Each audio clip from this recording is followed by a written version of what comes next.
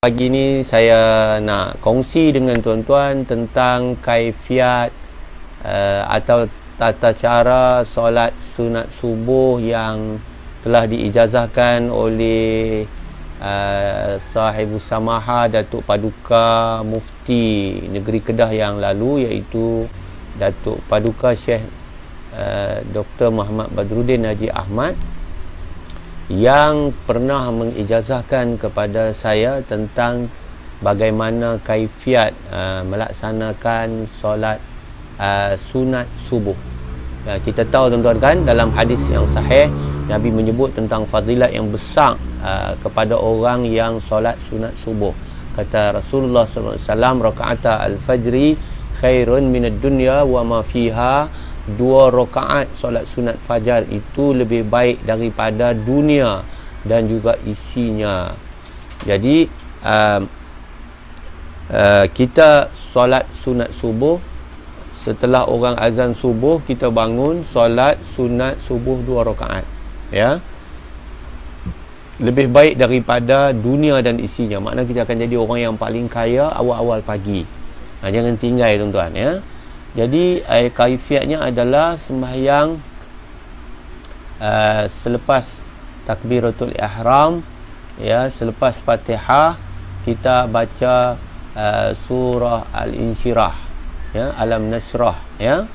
Kemudian di rakaat yang kedua kita selepas Fatihah baca Alam Tarokai, ya. Yang tu berdasarkan sebuah riwayat yang dhaif menyebut lebih kurang bunyinya man qara'a alam wa alam lam yusibhu fi zalikal yaumi alam. Siapa yang membaca alam, yakni Alam Nashrah dan Alam Tarokai, tidak akan kena padanya hari itu alam, penyakit, ya, yakni fi zalikal yaumi alam. Juga disebut di dalam kitab I'anatul Talibin.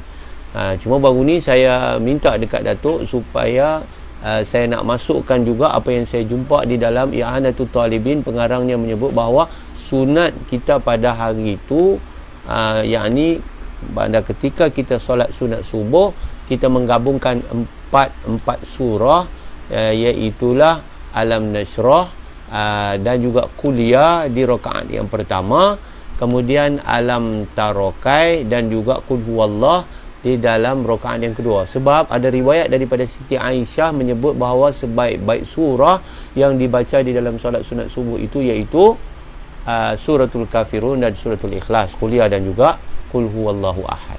Jadi tuan-tuan dan puan-puan, Datuk Paduka Dr. Syekh Muhammad Badruddin, dia memberikan ijazah kepada saya, apabila kita sudah solat sunat subuh itu, sebaik kita bagi salam sebelah kanan, bagi salam sebelah kiri, ambil tangan kanan, tapak tangan kanan letak di sebelah dada kiri, ya, di sini ada jantung, ya.